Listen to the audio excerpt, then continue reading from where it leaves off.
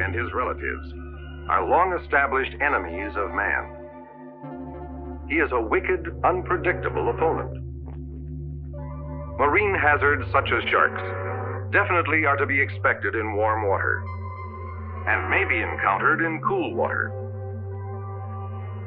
There are several ways these dangerous and unwelcome visitors may be attracted to your area.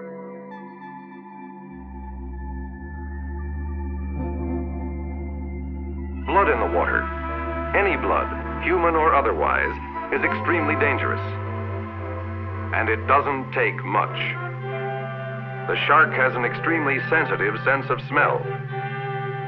2 molecules of blood reaching a shark's nostrils are enough to start him homing on you.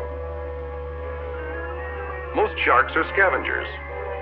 If you dump your garbage, vomit, urine, and feces near your raft, the sharks probably will be there shortly.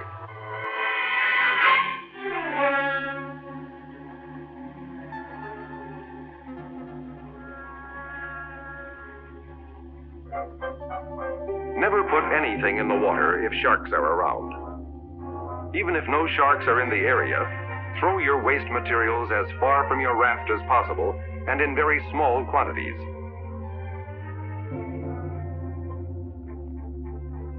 Avoid unnecessary kicking and splashing when you are in the water, because sharks have a highly developed hearing apparatus. Any noise transmitted through the water is likely to attract them from a considerable distance. Jerky, uncertain movements increase chances of attack because they think you're in trouble or hurt. An easy touch for them.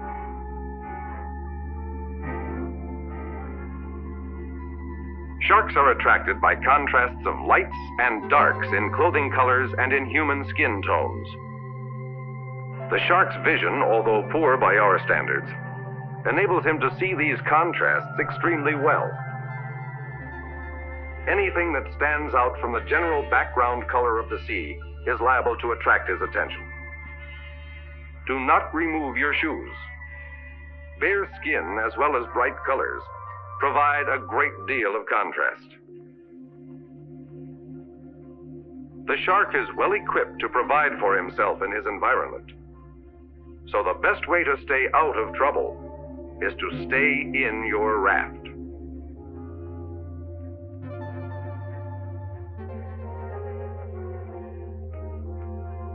When you are certain that sharks are in the area, use shark repellent and use it properly.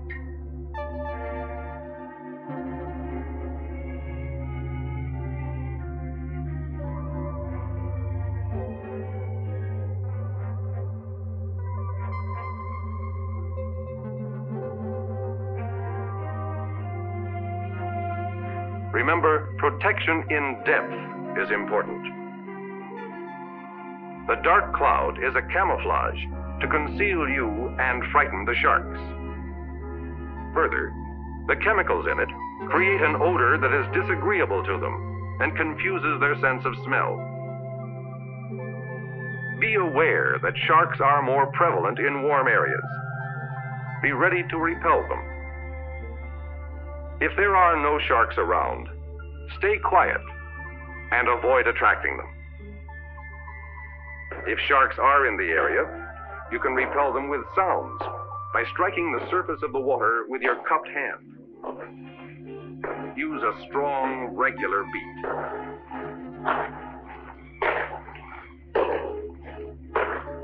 Or you can shout underwater.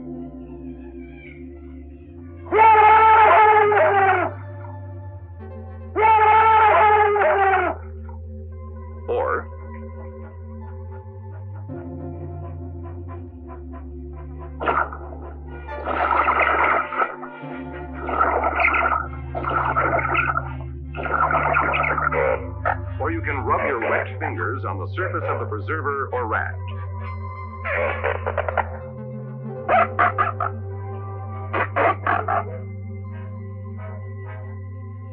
Sharks shy away from strange sights. Among the visual methods of preventing attacks are directing a stream of bubbles from your life preserver in his direction, tearing up paper into small pieces, and scattering them all around the raft.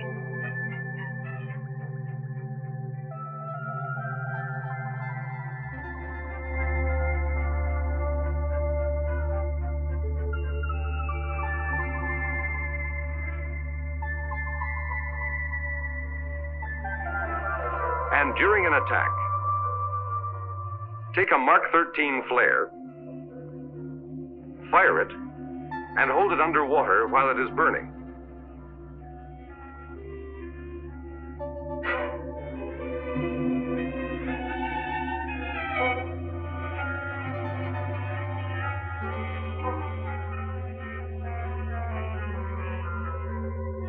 On the physical side, if a shark threatens to attack you or damage the raft, discourage him by hitting him on the nose or jab him in the gills.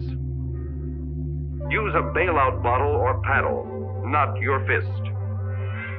Remember, his front end is practically all mouth. Be careful not to break the paddle or lose your bottle. And don't take roundhouse swings that may upset your raft. Do not try to shoot or knife him. Chances are you would only slightly injure and infuriate him. If you are in the water when a shark comes at you, time your movement and swim quickly to one side to evade him. Sharks do not have to turn on their backs or side to attack or bite. They can do it from any angle. But it is difficult for them to make sudden turns. You can dodge them. It has been done by others. You may have heard that porpoise will always attack sharks. This is not true. The porpoise may attack the shark, but will not necessarily do so. Precautions should be taken even when porpoise are nearby. When crossing coral reefs or sandbars in warm areas, be extremely cautious. Sharks gather and feed in such areas.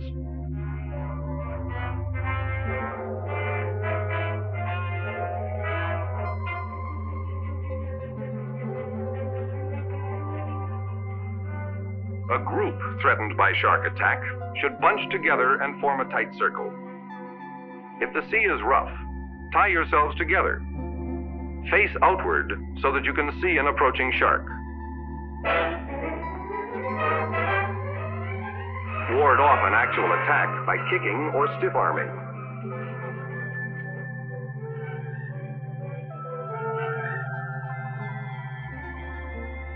If one of you is bitten or wounded, he should be treated for hemorrhage and shock within the protective circle. Improvise a tourniquet if needed.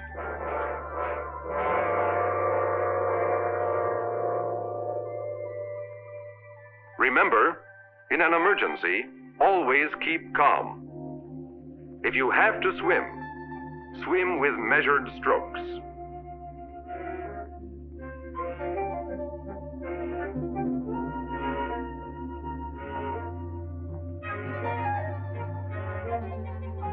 Use shark repellent if sharks are in the area.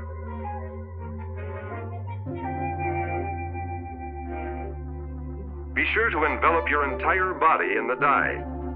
Anything protruding from the dye is a target. Make sure to draw your feet up.